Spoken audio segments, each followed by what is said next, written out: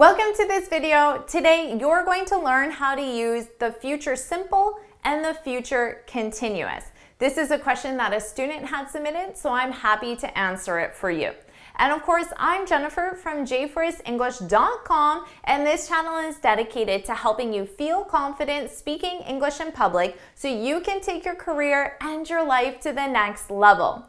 Now, before we go any further, make sure you subscribe and hit that bell icon so you're notified every time I post a new lesson. Now, let's dive in with this video.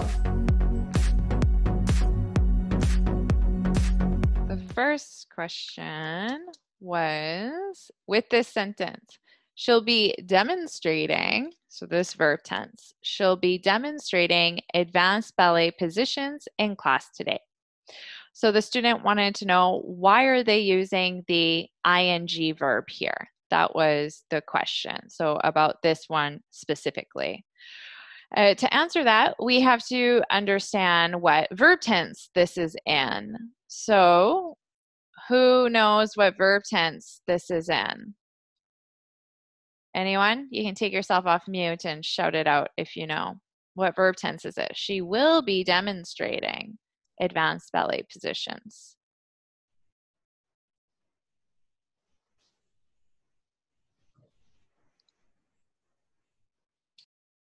Note takers?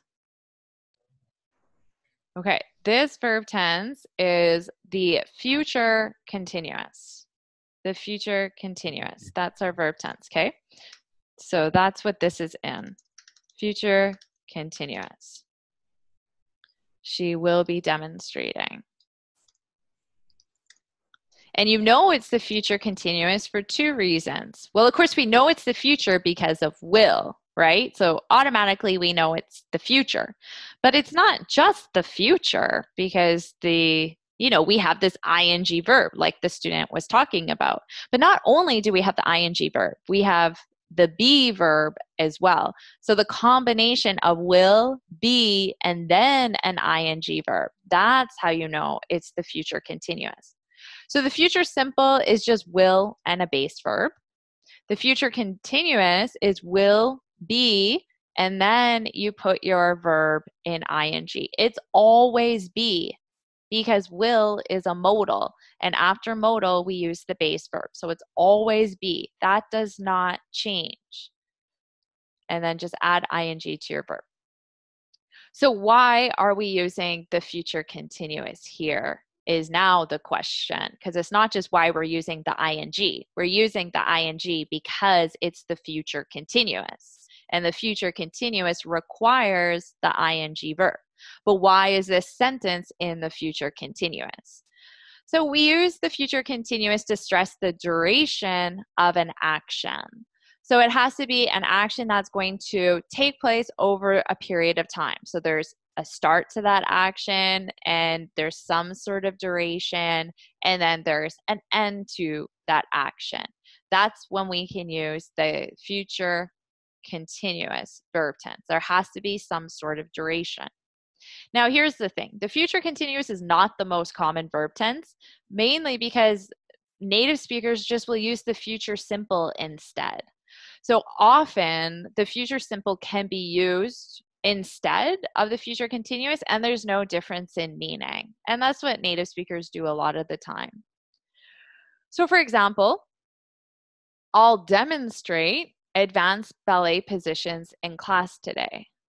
This is the future simple. Okay, so let me just put it side by side so it's very clear.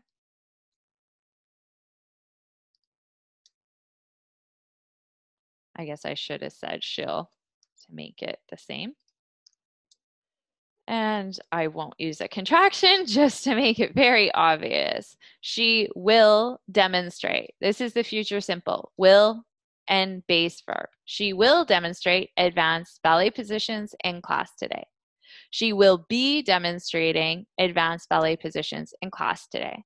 So this is the future continuous. Now, although they're in different verb tenses, And although we use the future continuous to stress the duration of an action, I don't hear a difference of meaning between these two. Like ultimately the meaning is the same. So because of that, native speakers will just use the future simple. Now let me just give you another example. I'll be reviewing the exercises tomorrow. I'll review the exercises tomorrow. Again, we have a future continuous and a future simple, but really I would say there's no difference in meaning. And if I say this one, but then my next sentence, I change it and use the future simple, there's no reason why I did that. Okay? If you really, really, really want to stress the duration of an action, then you can use the future continuous. If it's really important for the audience to know that there's a duration, then you can use the future continuous just to make it clear.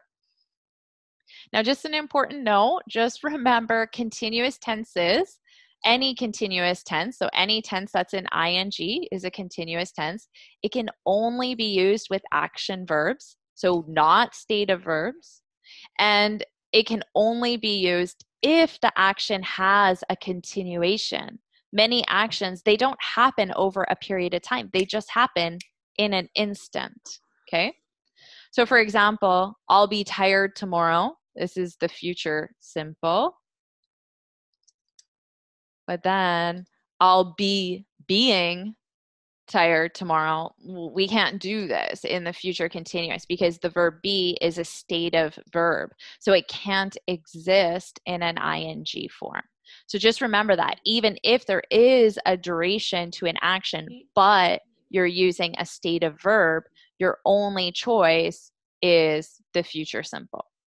So that's just a brief overview of the future continuous and the future simple to answer the question, why was this verb in the ing? Ultimately, the future continuous is not the most common verb tense in English. So as long as you're comfortable with the future simple, you'll be fine. Awesome job! Now you know how to use the future simple and the future continuous and the difference between them. So it's your turn to practice. I want you to leave 2 examples, one with each, in the comments below. And if you found this video helpful, please hit the like button, share it with your friends, and of course subscribe. And before you go, make sure you head on over to my website, JForrestEnglish.com, and download your free speaking guide. In this guide, I share 6 tips on how to speak English fluently and confidently. And until next time, happy studying! Awesome job learning and improving your English grammar. I can't wait to read your example sentences in the comment section, and I'll see you in my next video. Bye!